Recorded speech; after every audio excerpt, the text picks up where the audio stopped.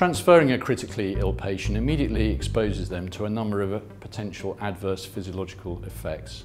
These can either be due to movement of the patient on the trolley or in the ambulance, or related to putting the patient into an exposed environment. Knowledge of these potential adverse effects is important in planning a safe transfer both for the patient, yourself, and the rest of the transfer team. Potential hazards in a transfer can be considered to either be dynamic or static. Let's think about the dynamic hazards first. In a body that's accelerated, for example in a lift, the movable organs will tend to move in the opposite direction, and this is known as inertia. The most important organ that this affects is the blood, and if you accelerate a body towards the head, blood will tend to pool in the feet, with the result of decreased venous return, reduced cardiac output, hypotension, a fall in cerebrovascular blood flow, with a potential for seizures and secondary brain injury.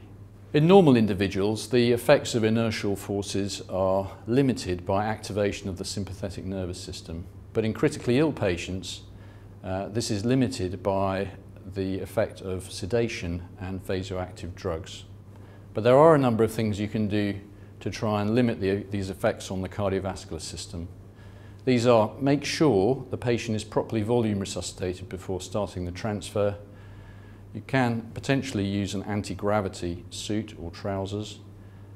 You can think about lifting the legs up during transfer to improve venous return. And finally, don't forget, you can always ask the driver to drive more carefully and limit the acceleratory forces.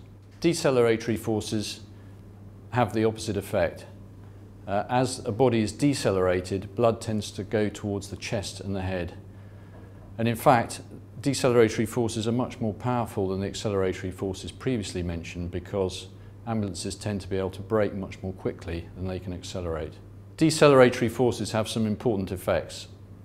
There'll be an increased return of blood to the heart, causing increased atrial pressure and potentially heart failure. There's an increase in intracranial pressure, which again could potentially worsen secondary brain injury. And thirdly, gastric contents may reflux and potentially aspirate. Limiting the effects of deceleration can be done in a number of ways. Obviously, firstly, you can ask the driver to be gentle on the brakes, and that's probably one of the most important things to do. Secondly, have the patient sat slightly head up. That will limit the amount of blood that returns to the heart and the head. And thirdly, ensure adequate gastric emptying by using a nasogastric tube and having it on free drainage. Acceleration and deceleration can also have effects on vertebra. In particular, compression or distraction of bones, particularly in an unstable fracture, can result in more serious injury to the patient. The main way of preventing this is to provide a smooth transfer. Remember that you, the patient, and everything else in the ambulance are all subject to inertial forces, and these could potentially lead to serious injury. Make sure the patient is securely fastened to the transfer trolley. Use your seat belt, and if you need to get up, make sure that you let the ambulance crew know before you do. And thirdly, ensure that all the equipment in the ambulance is secured before leaving. The static hazards we need to consider in relation to patient transfer are vibration, noise, temperature, and motion sickness. The effects of vibration can be very damaging to soft tissue and fractured limbs. Pressure areas and contact points should be well padded and protected. The effects of temperature changes are best managed by controlling the transfer environment, and this is best achieved by using various cooling or heating devices. We found that a foil blanket is extremely useful for long patient transfers. Motion sickness is more of a problem for staff than the patient. Preventative measures include avoiding sitting in the rear-facing seat and always trying to look in the direction of travel. If particularly serious, antiemetics should be prescribed and taken before departure.